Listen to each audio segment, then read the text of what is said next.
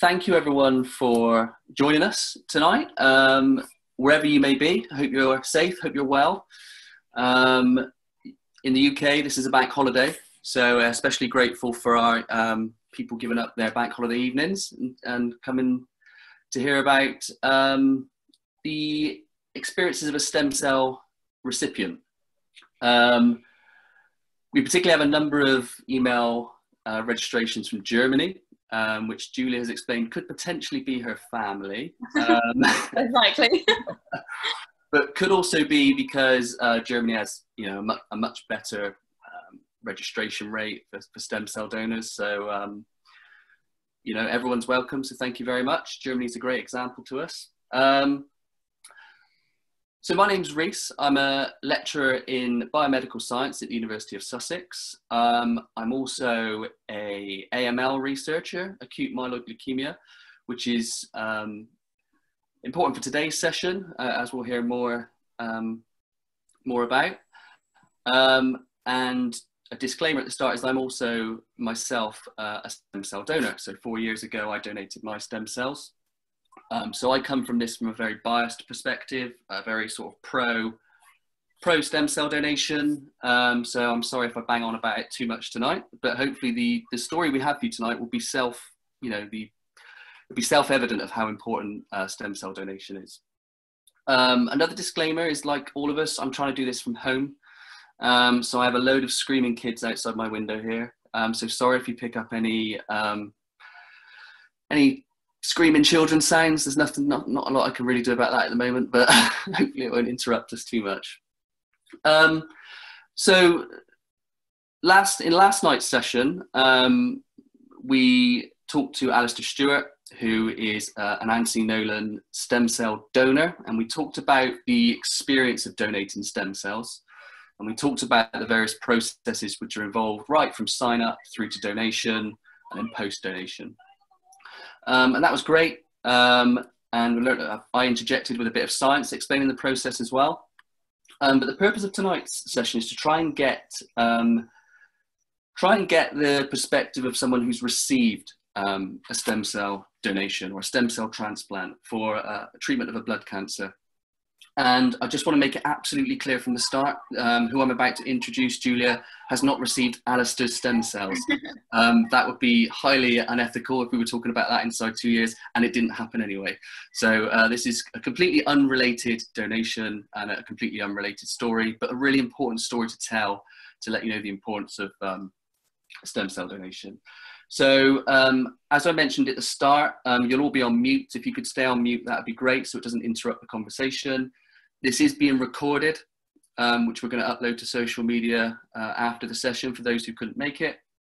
And towards the end of the session as well, for those of you who are familiar with Zoom, at the bottom there is a chat option. Feel free to ask questions as you go along if they come into your head about any part of Julia's story or stem cell donation. We won't actually answer them till the end, because we want to try and make sure that we get finished within an hour. And if we bounce between questions, we might go off track a little bit, but we'll do our best to answer questions at the end. That'd be okay, Julia? Yeah, absolutely. Cool. Yeah, so just type them in the chat bar and we'll pick them up as they come along. So yeah, we're just gonna talk through Julia's story. So first of all, Julia, thank you very much for joining us this evening. We know this is a busy week for you because you should be revising for your exams. It's a break. But hopefully it's a bit of a welcome break for you. So first of all, do you want to introduce yourself, how old you are, where you're from, and what you're currently doing in life? Sure. So my name's Julia. I'm 20 years old, and I study medical neuroscience at Sussex. Excellent. And we first met, it was quite interesting, wasn't it? I was giving one of my first year lectures on something completely unrelated to blood cancer. Probably something to do with a cytoskeleton or something completely... Something like that, some cell biology module, yeah. Yeah, but it was a good lecture, right, Julia? That's the important thing. It was brilliant. I learned so much. And you came up to me after and you said, oh, Rhys, nice to meet you. And you do AML research, don't you? And I said, yeah, I do AML research. And you said, I had AML.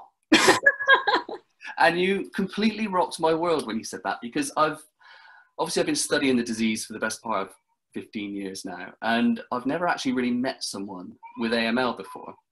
I've been to various open days, fundraising events, and we know there's people there with various blood cancers.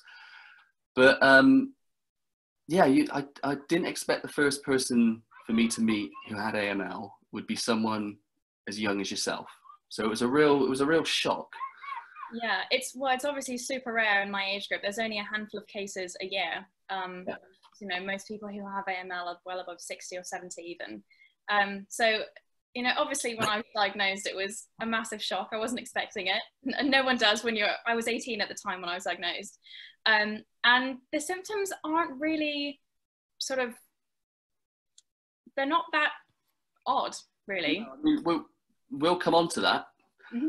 But because it is, you know, they are quite, well, it's just the last thing you think, isn't it, when you've got the kind of generic symptoms that you receive. But I just wondered, before we sort of go into that, I mean, could you tell us a little bit about growing up as a child? I mean, you know, no one ever expects to get leukemia, but how was life as a child? And were you a healthy child? Yeah, I had basically no health problems. I didn't even have asthma. I've never had hay fever before. You know, there was literally nothing. I had my wisdom teeth out when I was 15, but, you know, sort of. Yeah. I grew up in London. Both my parents are doctors, actually. So it ended up I think saving my life in the end. I was fairly active. I did a lot of dance and musicals at school. And sort of when I started feeling really tired all the time, I was doing musicals at uni, and I was doing a science degree. So I thought, okay, maybe I'm a bit stressed. But I also had bruises everywhere. And I mean, I haven't been to medical school, so I wouldn't know, but apparently it's not that normal. And I spoke to my dad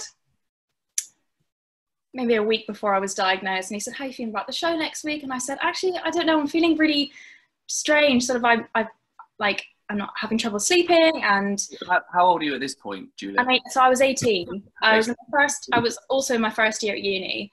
Yeah. And so this was February 2019. So you've just, February 19, so you're sort of 3 or 4 months into university. Yeah, so I'd just done my first round of exams in January. Choice of university as well, the University of Sussex, of course. Absolutely. And so this is the point you're starting to realise things aren't quite right. Well, I didn't really think much of it, to be honest. I sort of excused all my symptoms. I thought, well, of course I'm stressed. I'm doing music and a musical and a science degree. So I'm probably quite anxious and stressed about a lot of things going on. And I have bruises because I'm helping to build set, and there are props in a lot of the dance numbers. So there's things flying around backstage, and a lot of the other girls also have bruises and cuts, and we've all fallen over. And I spoke to my dad, and he said the bruises kind of what worried him. Yeah. And he said I needed to go get a blood test to see what was up, if it was something serious. You say your dad was a GP, a doctor? Or? He's an eye surgeon, actually. So completely not his area, his specialty or anything. But and, knows when things aren't quite right. Yeah. And so I went to the GP, and I saw a nurse at first. This is the triage system.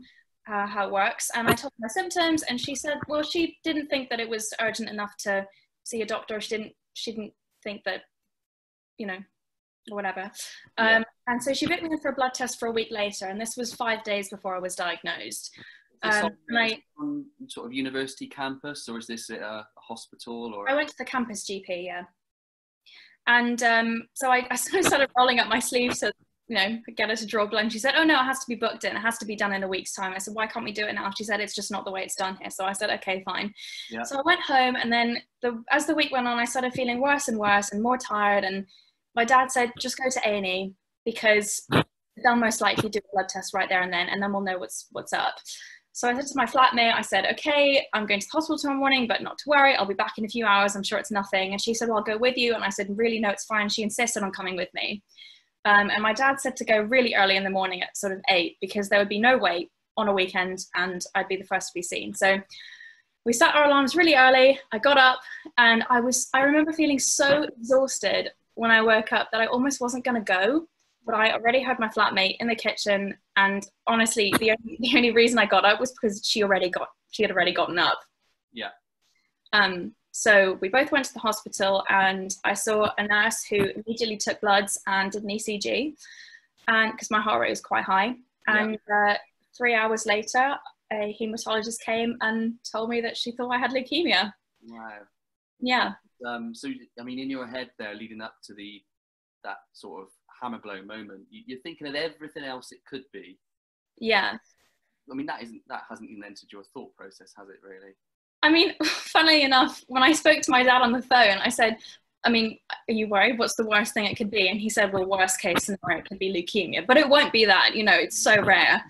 And so when she was kind of going through my blood results, I was like, well, maybe it could be, I don't know. And then she said it, and I don't know if I was just in disbelief or I hadn't registered what she said, but I actually asked her if I could go back and finish my musical before I started treatment. You just couldn't process it, right? Yeah. And she sort of said, do you understand what I've just said to you? And I said, yeah, no, I know, but I mean, you know, the musical is really important to me, so I'd love to be able to do that. And then it kind of sunk in. So it was just a weird day, you know. There was no emotion. No, I can't describe it in any way.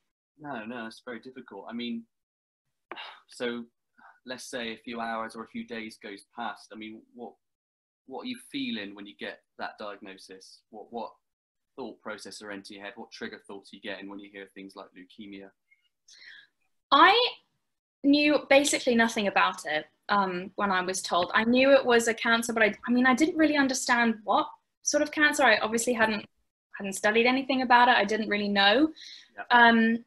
And sort of when they told me it was in my bone marrow, I said, okay, but is it a tumor? And they said, no, it's sort of cancer cells that develop in your bone marrow and that affects all your cancer. That's why you're feeling so tired. Yeah, it's often quite confusing, because it's actually a fluid tumor. It's not. Yeah. You know, the concept of a fluid tumor can. Yeah, exactly. Might get your head round, can't it? Yeah, definitely. So at this point, if you don't mind, I'll just interject, just explain a little bit about the type of leukemia that you have been suffering from. Mm-hmm. So I'm going to share my desktop. Hopefully everyone can see this. Look at that.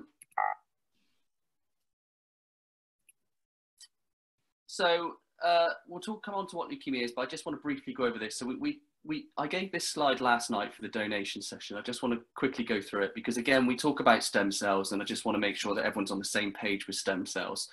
So specifically, we are referring to hematopoietic stem cells. It's a very fancy word for blood, if you like. And these are very special cells. They're incredibly rare. They live in the bone marrow. They can be as frequent as 1 in every sort of 20,000 cells. So they're extremely rare. And they have the capacity to either self-renew, which is basically producing an exact copy of itself, or they can take these intermediate developmental decisions and eventually progress to these mature blood cell types. Some of them I'm sure you recognize, you know, red blood cells that carry the oxygen, platelets which are responsible for clotting the blood, and these various immune cells here, granulocytes which make up part of your innate immunity, and then the lymphocytes which make up part of your adaptive immunity. And blood development can either proceed down the myeloid lineage, or it can proceed down the lymphoid lineage. So you can think when these stem cells progress through this developmental cascade, they gradually lose the capacity to self-renew or produce copies of themselves. And they gradually gain the capacity to undergo differentiation, or that's a fancy word for they become mature, if you like. So what happens in leukemia then is you get genetic damage to these stem or these progenitor cells in the form of genetic mutations, chromosomal translocations, or another type of DNA problem we refer to called epigenetic alterations. And that converts those early stem cells to leukemia stem cells, okay? And instead of, so this manifests itself as a block in development. So instead of getting these nice, healthy, mature cells, which perform specific functions in the body, you just get the accumulation of these completely dysfunctional blasts. We refer to them as blasts, leukemic blasts. And in this particular example, which I've shown, this would be a myeloid leukemia because it's affecting the myeloid side of blood development. So that's a brief overview of leukemia. So just moving on to the specific type of leukemia that Julia was diagnosed with. So this is acute myeloid leukemia. It's acute because it develops really quickly. And you can hear from Julia's symptoms that, you know, she really did go quite downhill in a week or so. And it affects the myeloid lineage, so it's acute myeloid leukemia. This is the most common acute leukemia in adults. In the UK, there's about 3,000 cases of it every year. It's predominantly a disease of the elderly, so it has a median presentation age of 65. There's a slight male bias with it, and it's really characterized by the accumulation of these myeloid committed cells, these blasts, just a rapid accumulation of them. And people working on AML have always acknowledged what a very heterogeneous disease it is. So heterogeneous means different, if you like. So just how different it is in the terms of how it presents, how it's treated, what people go on to suffer with it, and the risk involved with it. So it really is a very heterogeneous disease. And I think a few years ago, it was sort of definitively proved that actually this is a collection of completely distinct diseases, each one presenting in a very different way. And I just pulled up these statistics from Cancer Research UK, their website, just to show you the increase as you get older, the increase in incidence of AML in the UK. And you really can see how unlucky you were, Julia, because you would be down here, wouldn't you? Yeah. In the 15 to 19 bracket, and a female. So we're talking a handful of people a year, aren't we, really? Yeah, super, super rare. Really rare. So what would you see in an AML patient? Well, first, if we were to look at inside a normal bone marrow, what you'd see is a range of different cell types, all different shapes, different sizes, all at different stages of development that all have different functions. If you look inside a marrow of someone who's suffering from AML, what you'll see is the dominance of these dark staining blasts, and they're the real cell type which causes most of the problems in leukemia.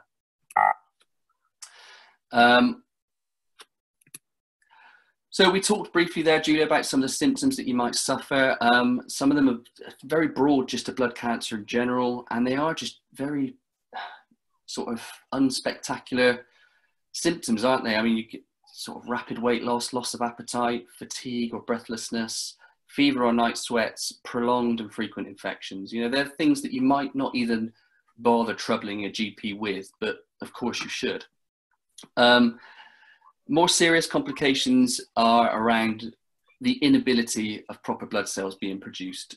So anemia happens because there's no red blood cells being formed, and that's why Julia said that she was feeling very tired, that her heart rate started to increase because it started to become very difficult to transport oxygen around her body.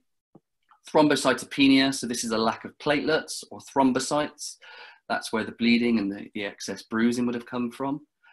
Persistent infection through the inability to have any properly functioning white blood cells. And also you might start to see, when it really starts to get out of control, organ infiltration. You can see a little bit here in this sort of grim picture, I'm sorry to bother you with, but the sheer mass of leukemic blasts starts to infiltrate organs and tissues elsewhere in the body. And very commonly, death will be very quick unless, caused by bone marrow or multiple organ failure, just if intervention doesn't come soon enough through drugs or, as we're going to talk about, a stem cell transplant. So I'm going to stop my share there.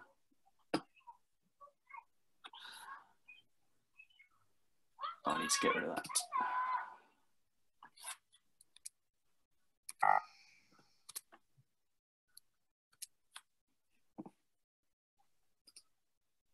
And go back to you, Julia. How does it sort of feel seeing the science of it? Does that make it a bit weirder? you're probably quite an expert on AML now, I'd have thought. Yeah, so after 10 months or so of, you know, lots of doctors' appointments having it explained to me, you get a bit of a knack for it. Yeah, you could probably come in and start giving some of my third year AML lectures now, actually. Oh, I don't know about that. So, I mean, what was the impact of that diagnosis then on you, the family? I mean, what just...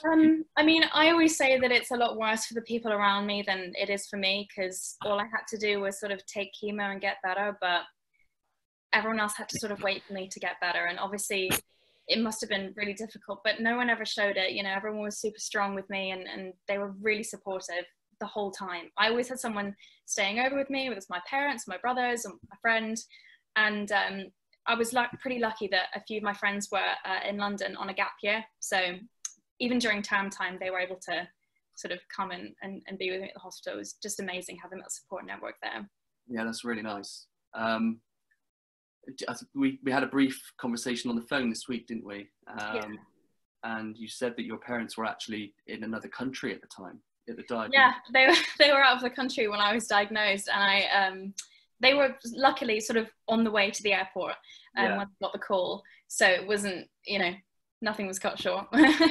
But yeah, I was transferred on the day from Sussex, where I was diagnosed, to London to have my treatment, just so I could be closer to home. And I actually was on a specialist teen ward. At the Royal Sussex County Hospital? Yeah, yeah. Okay. So, I mean, I was just thinking it from your parents' perspective. I mean, being stuck in a different country, and then to hear that down the phone that their daughter has a leukemia that's presumably quite advanced. Couldn't have been easy, I'm sure, but my parents just amazing this whole year. Yeah, pretty incredible things that you've been through. So once we got over the initial shock then, what was the initial treatment plan? What were the initial discussions around that?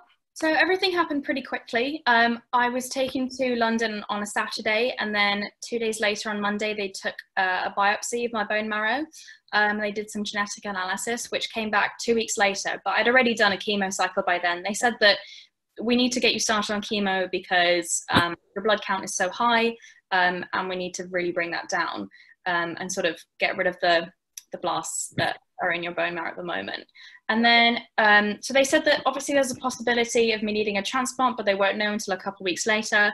And then it turned out that I had what's called high risk disease because I had a couple of really nasty mutations that sort of presented in my analysis.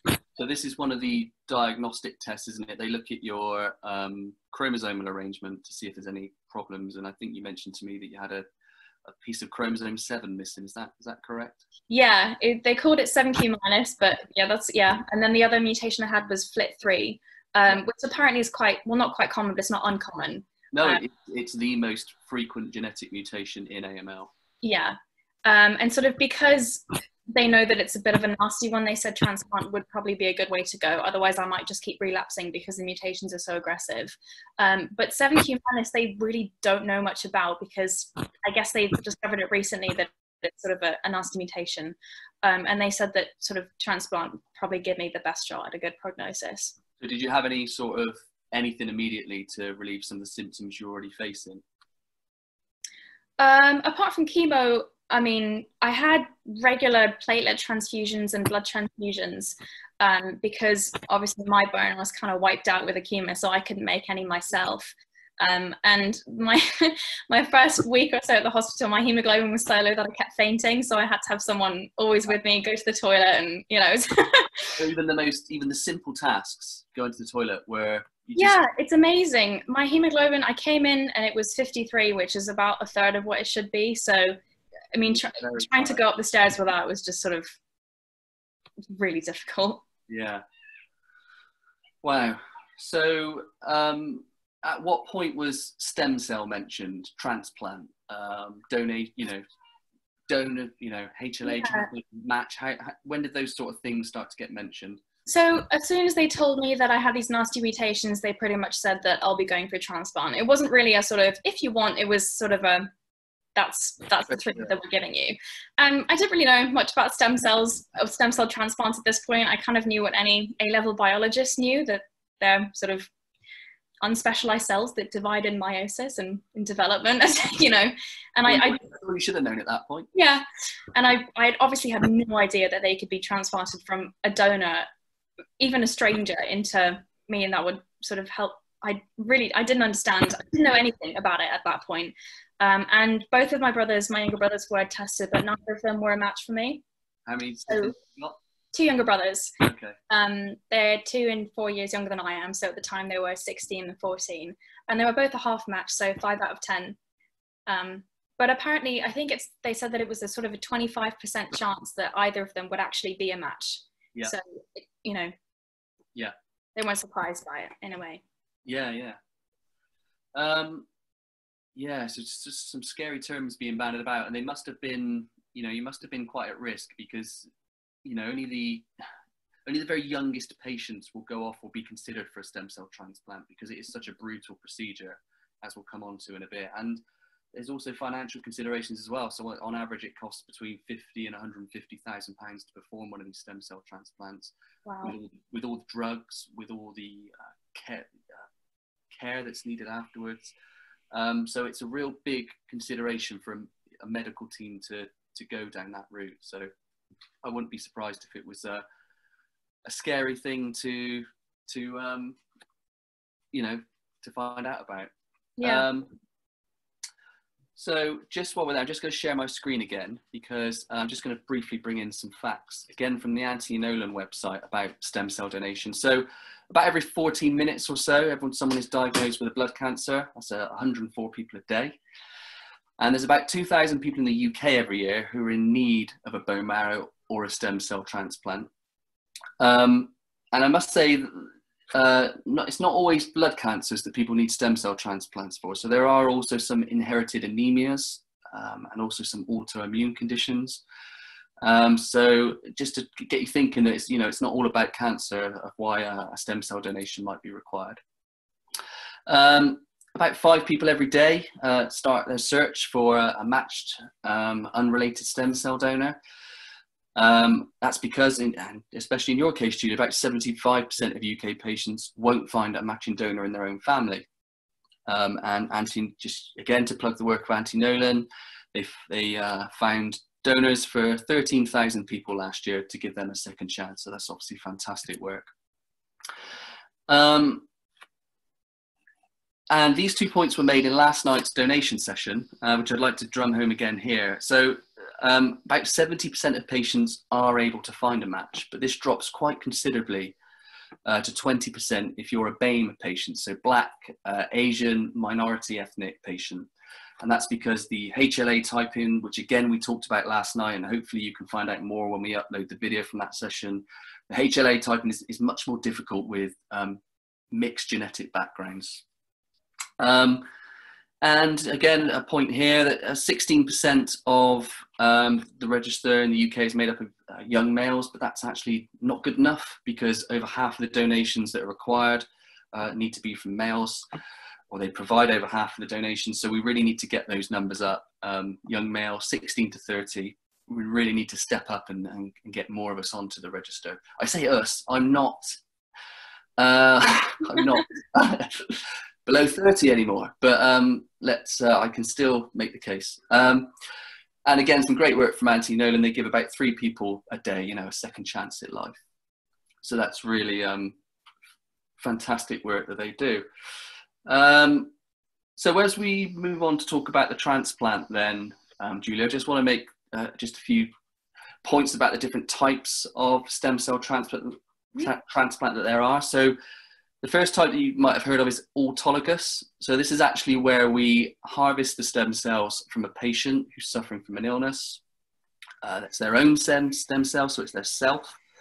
We then condition their bone marrow, and then so it's the existing bone marrow is pretty much destroyed, and then new stem cells, their own stem cells, are infused back in, and they can be particularly important for the treatment of lymphomas or myeloma, where the origin of those diseases is not necessarily in the bone marrow. The other type is allogeneic, and this is what you've had, Julia. So this is a HLA matched donor that could be related or indeed unrelated, and it's their stem cells or their blood stem cells, but it could also be cord blood as well. I just want to make that point because cord blood when you're born is an incredibly rich source of blood stem cells. Some people choose to have their cord bloods banked at birth, just in case they're needed later in life. And that's also happens following a period of bone marrow conditioning. And the final type that you can have is syngeneic. So this is stem cells from an identical twin, which is again infused back in after some bone marrow conditioning.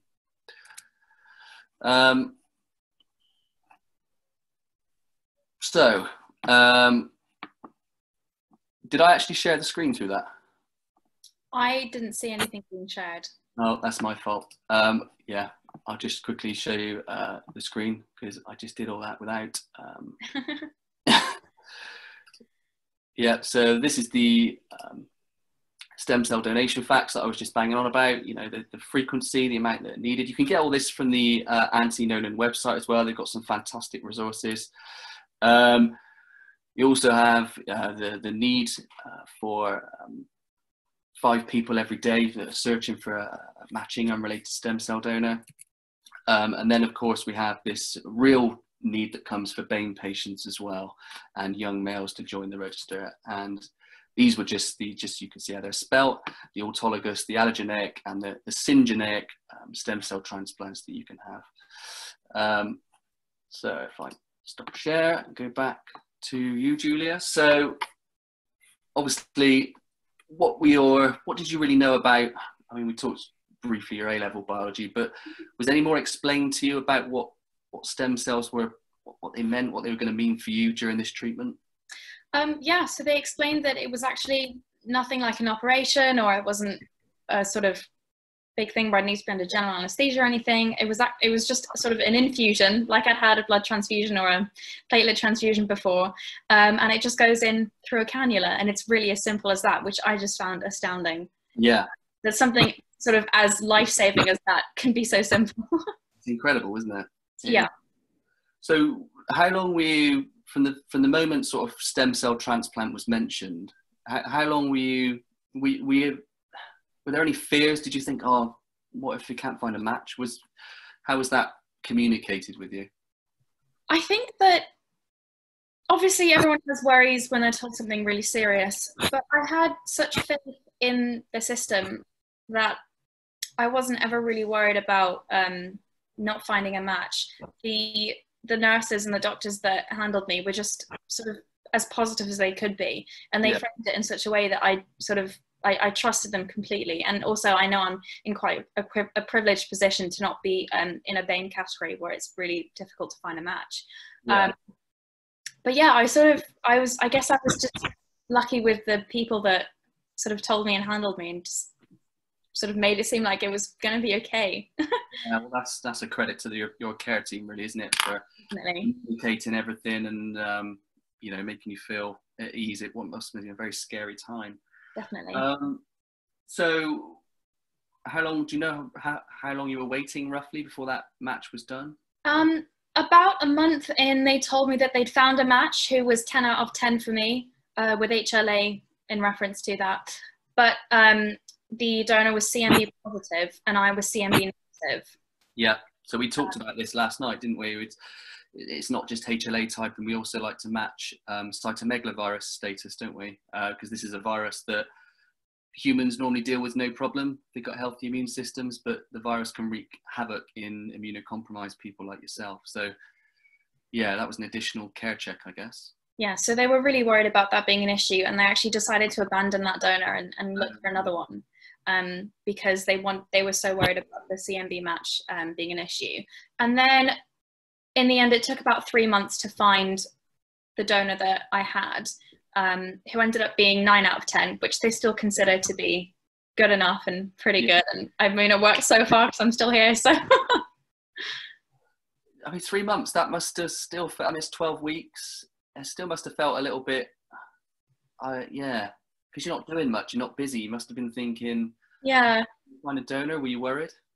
I think that in the moment, sort of, I had 2 cycles of chemo, and a lot of the time I was super tired and fatigued, and I was going between being in the hospital and being at home, and I was so sort of busy with not feeling well that I guess I wasn't actually thinking about it that much, but in retrospect I probably could have thought about it a lot more. But it's sort of, I kind of just, I don't want to say put it on the back burner, but I sort of trusted that they it'll be all right. Yeah. Yeah, I guess it's hard to worry about something that's sort of out of your control, isn't it? You know. Yeah.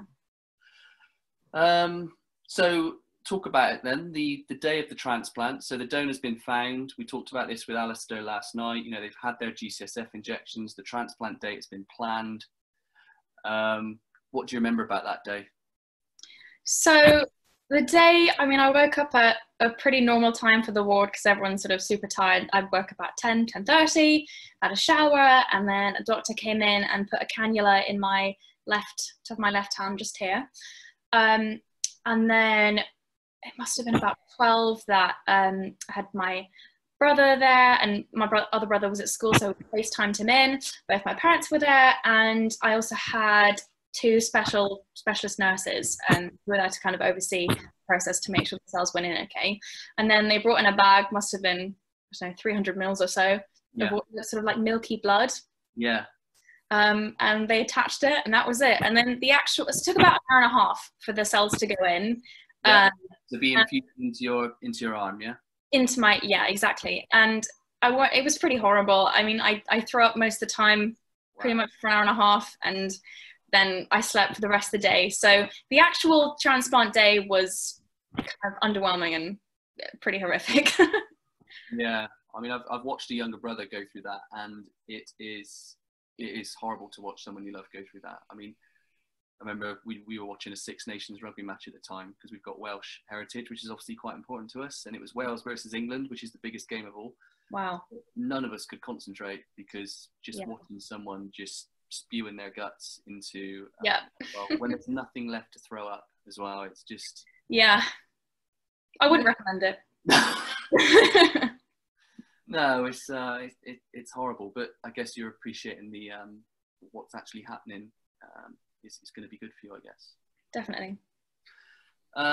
So while we're at this sort of point, I just thought again I'd share my screen and just talk about what's going on with that part of the stem cell donation. So this is just a brief overview of roughly what happens during this stem cell transplant. So we've got the donor side here and then the recipient side here. So as we talked about last night, Alistair would have had GCSF injections to boost the number of his stem cells. These would then be collected by apheresis. We've got here that they're stored in the lab. They would be stored, they wouldn't necessarily be frozen. I think we like to keep them fresh. And then in the meanwhile, what's happening and would have been happening with Julia is she would have been having a conditioning regime or drugs that sort of almost completely wipe out her existing marrow. So completely at risk, you know, very vulnerable to any sort of small infection at that point. And then what happens, so I've got a little diagram here. We've got a little stem cell as a representative in this donor bag. And remember last night we talked about this important molecule called CXCL12, which is secreted in the bone marrow. And when this protein is secreted, it gives a signal to stem cells to where they should be in the body. And I really do find this completely magical that you can inject something into the arm that belongs in the bone marrow.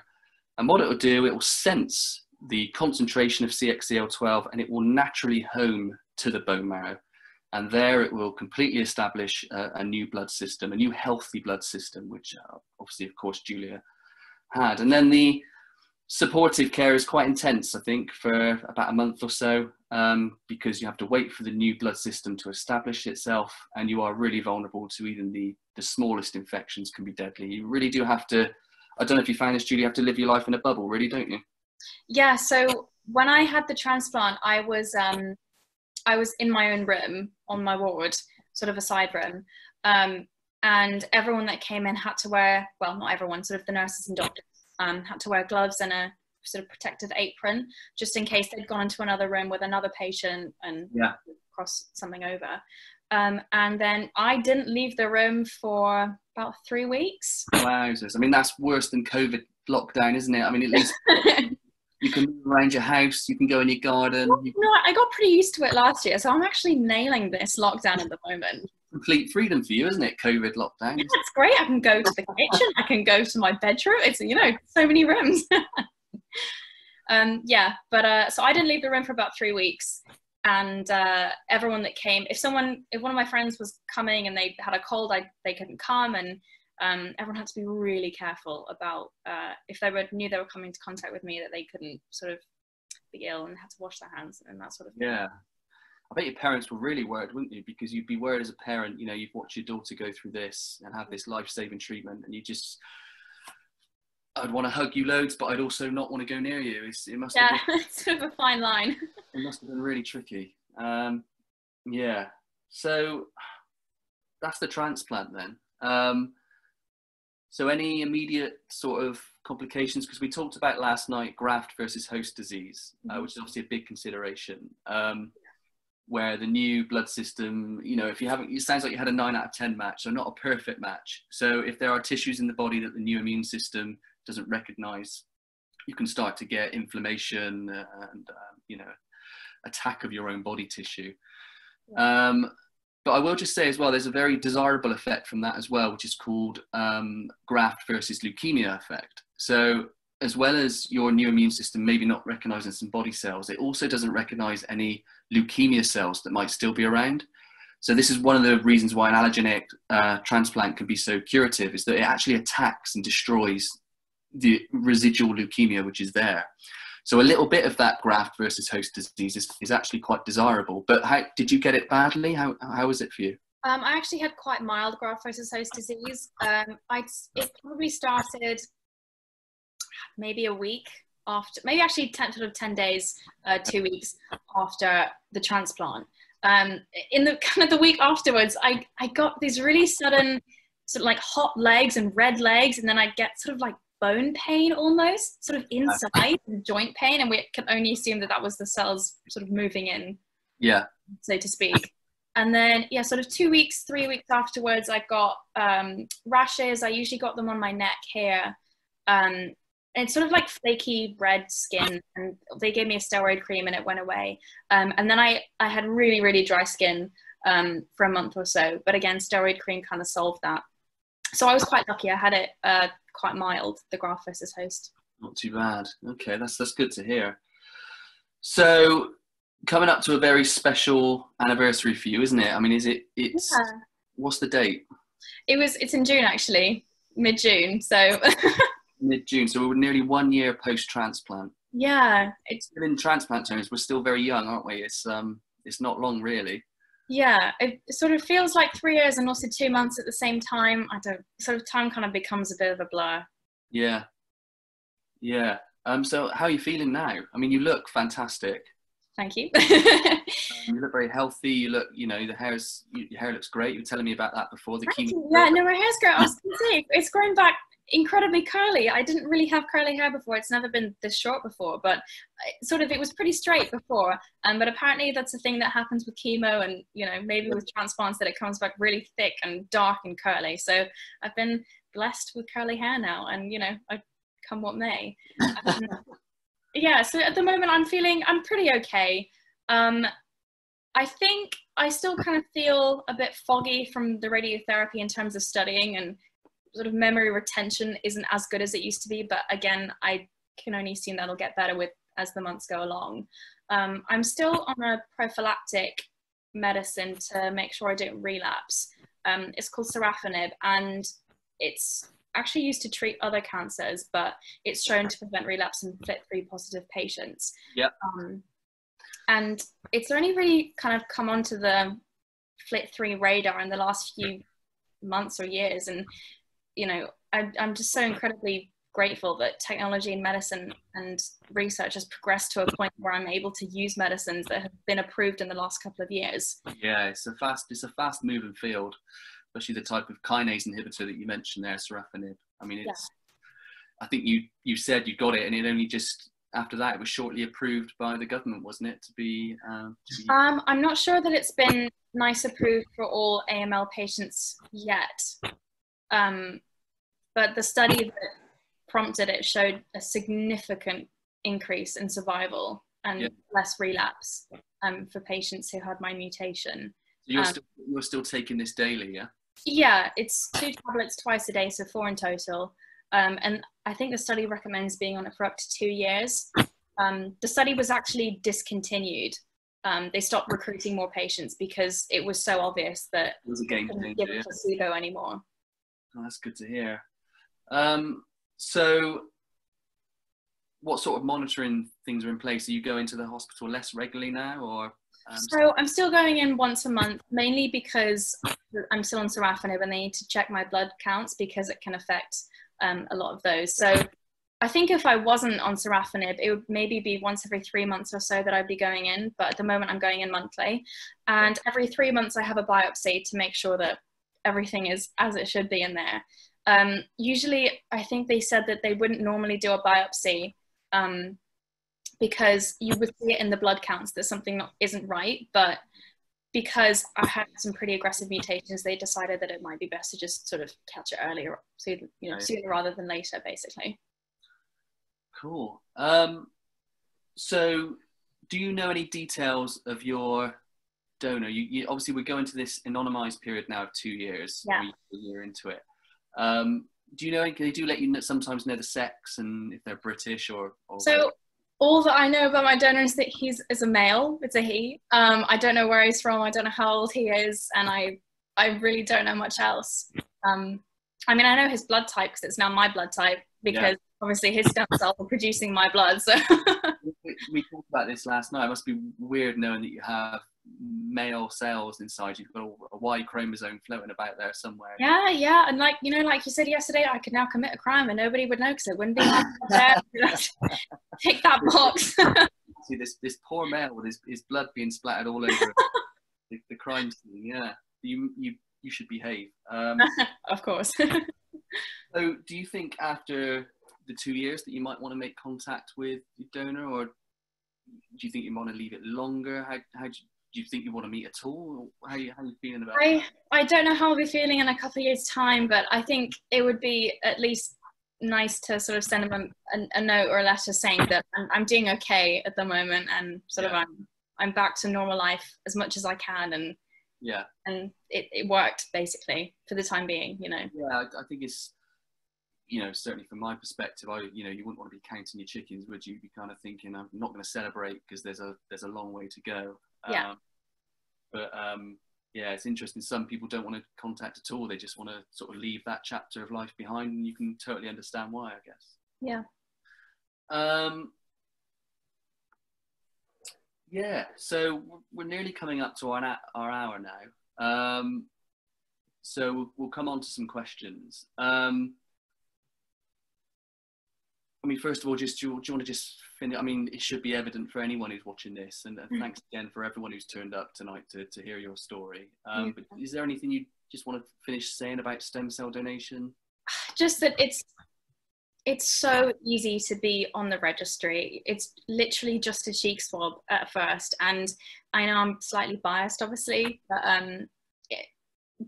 having a lot of people on the registry to begin with is so important, so that someone can find a match, not just someone who's on the registry so you'll join. Having so many people on it in the database to begin with is super, super important. Yeah, absolutely, well said. Might just get you to say hello to Alistair. Alistair's on this call, I think. Alistair was our donor from last night. There, Alistair, if I unmute you, you turn your video on as well, Alistair? Hello. Say hello. Hello, sir. How you doing? I'm well. How are you? Oh, good, thanks. Good. I thought that was fantastic. Really interesting to hear things from your side. And again, I just want to, for anyone who wasn't here at the start, I wanted to say that Alistair did not donate stem cells to Julia. This is definitely a completely separate donation. Yeah. Sorry, Alistair, I cut you off then. No, it's absolutely fine. I thought it's incredible. You've had a rough time, but it's incredible to see how well you're doing now. And I think you're doing a great job sort of sharing your story and raising the awareness from your point of view. Oh, thanks. I guess a question I had, hypothetically, Would you be able to be a donor yourself? I don't think so. I think the rules are pretty clear that because I've had a cancer, I couldn't donate. I don't even think I'm allowed to donate blood anymore. For no reason. Right. Okay. Yeah. Oh, I was just interested.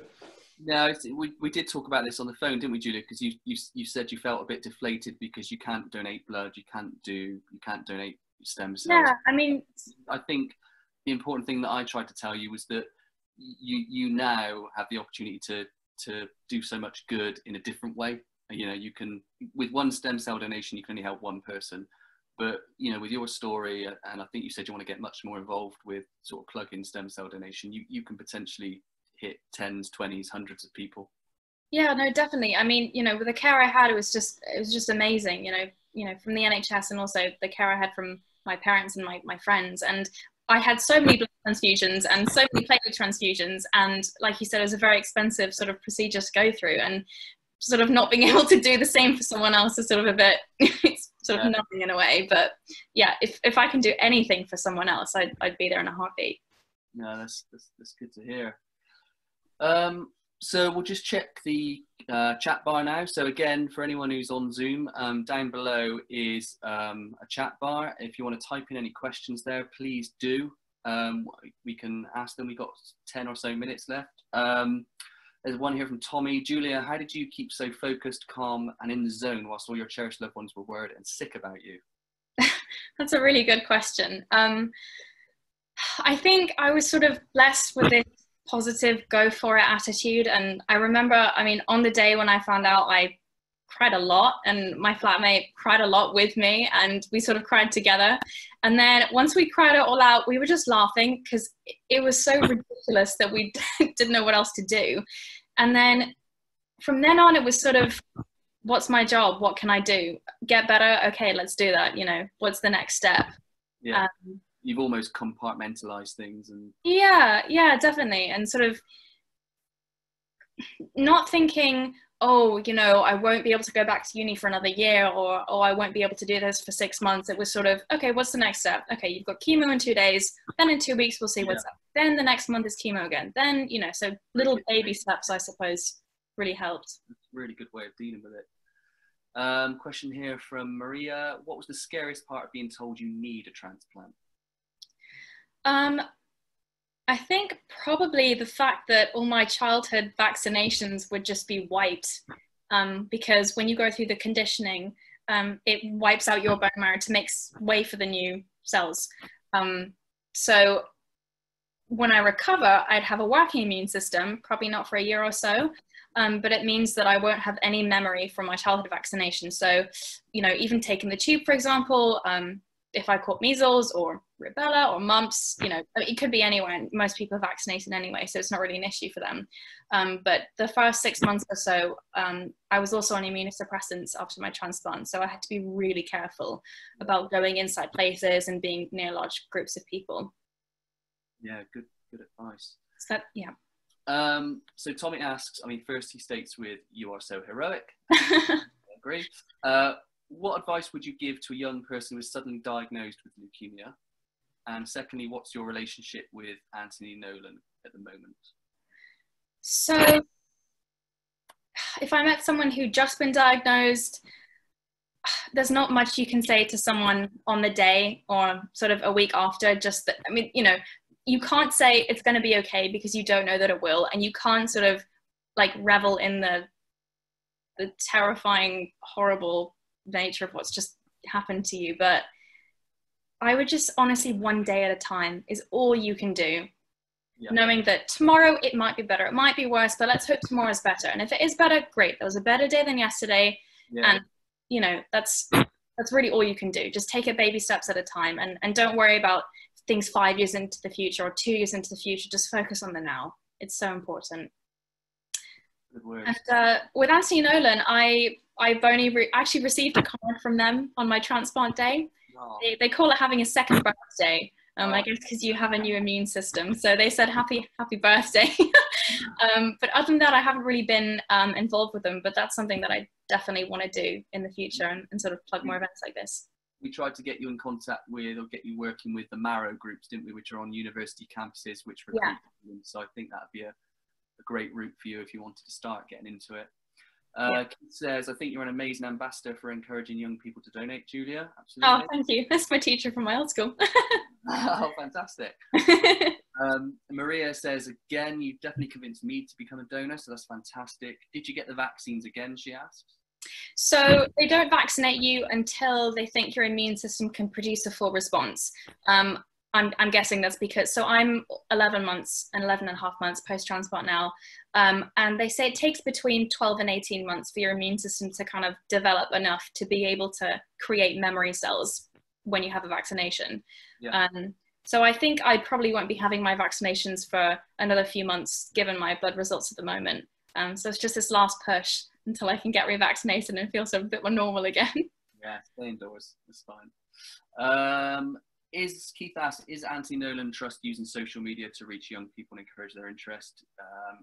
Anthony Nolan are absolutely all over social media, which is fantastic. And he thinks you'd be great in that, Julia. So you should definitely do that. Stephanie says, Julia, thank you generously sharing your experience and insights with us. We're extremely proud of you and commend your courage and generosity in sharing your story. We are grateful for your return to good health and continue to uphold you in prayer. It's lovely. Thank you. Roll and Lenkula, I hope I said that right. You've encouraged me to be a donor. It is even more important for me to do hearing that there needs to be more people of colour to do so. Absolutely, these are the vein patients we were talking about. Please give advice on best how to do so. We're happy to see you healthy and thinking of ways to give back.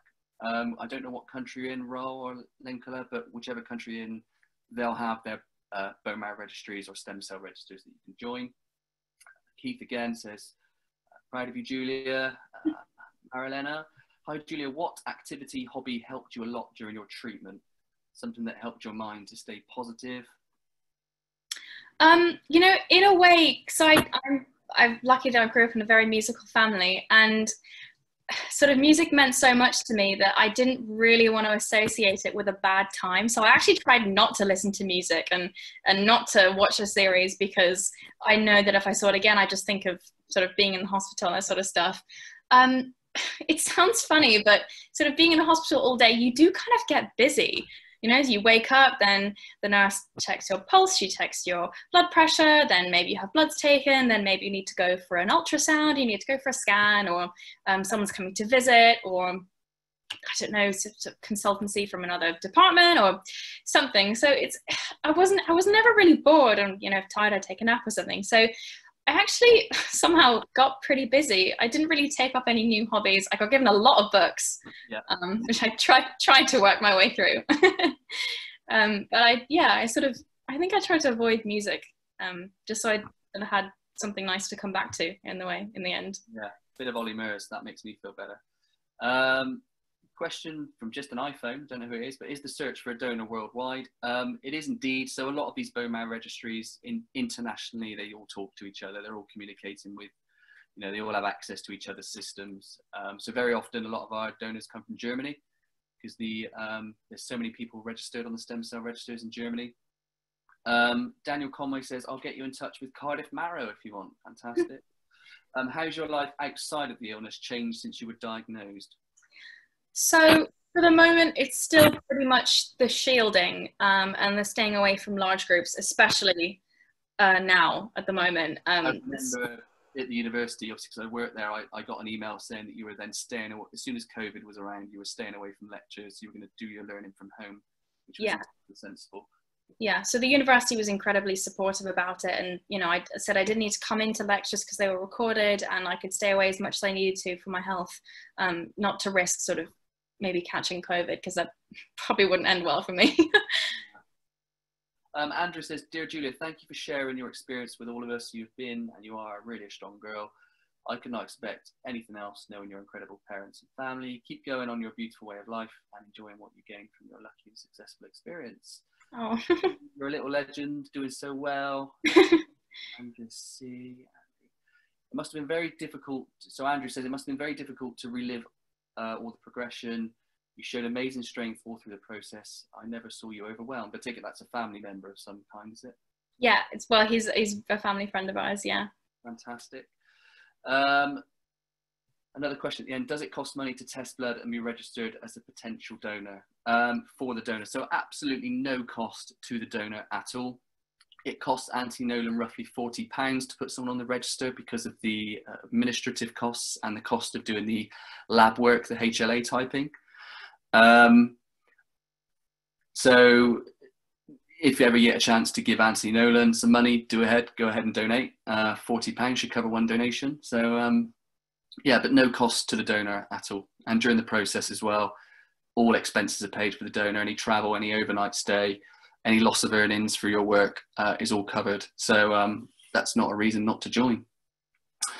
Okay, so that's the end of the questions. I just want to get one more point across before I finish, going back to my presentation. So this is again more for people in the UK, but there are a variety of bone marrow registers that you can join. The British Bone Marrow Registry takes people from 17 to 40, DKMS 17 to 55, Auntie Nolan 16 to 30, and this is the real age group that we need to get onto the registers. Younger stem cells, healthier stem cells give much better outcomes for transplant patients. And obviously, if you're on a university campus, please seek out your nearest marrow group. Auntie Nolan launched this week the Lockdown Lifesaver Challenge. So with COVID-19 around, donations, potential recruits, everything's down. So we really want to use the social media to try and boost stem cell, to get people onto the stem cell registers. So whichever WhatsApp groups you're in, any Facebook groups, do share this information here. Tell them all about what's involved with a stem cell transplant and just how easy it is. And finally, being involved with some AML research, I just want to plug some charities in the UK that are doing fantastic work for research, but not just research into blood cancers, but also the more sort of the pastoral care as well. Groups like Macmillan and Teenage Cancer Trust doing fantastic work with young people who have these terrible illnesses. But yeah, if you get a chance to donate to any of these, your money will be well spent. Yeah, so I'll stop sharing there, go back to Zoom. And let's just see, there's a couple more. Dan Reinstein says, unfortunately, there isn't an opt-out registry for bone marrow donations. Indeed, Dan, that is a shame, despite it being as simple as a slightly more involved blood donation, which it is just a glorified blood donation. And it can have a life-saving effect on anyone who has it. As a family, we're kept together by this. I cannot say how grateful we are for what was done by the doctors and nurses at UCLH, in the Teenage Cancer Ward, and for Auntie Nolan organisation for being there when we needed the most. Well said, Dan. I think that's your dad, isn't it, Julia? Yeah, that's my dad.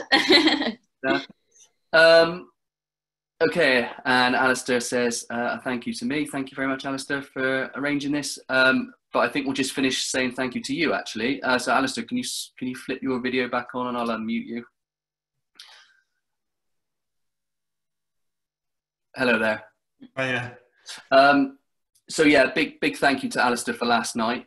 Thanks for getting involved. No problem. Really appreciate you sharing your story.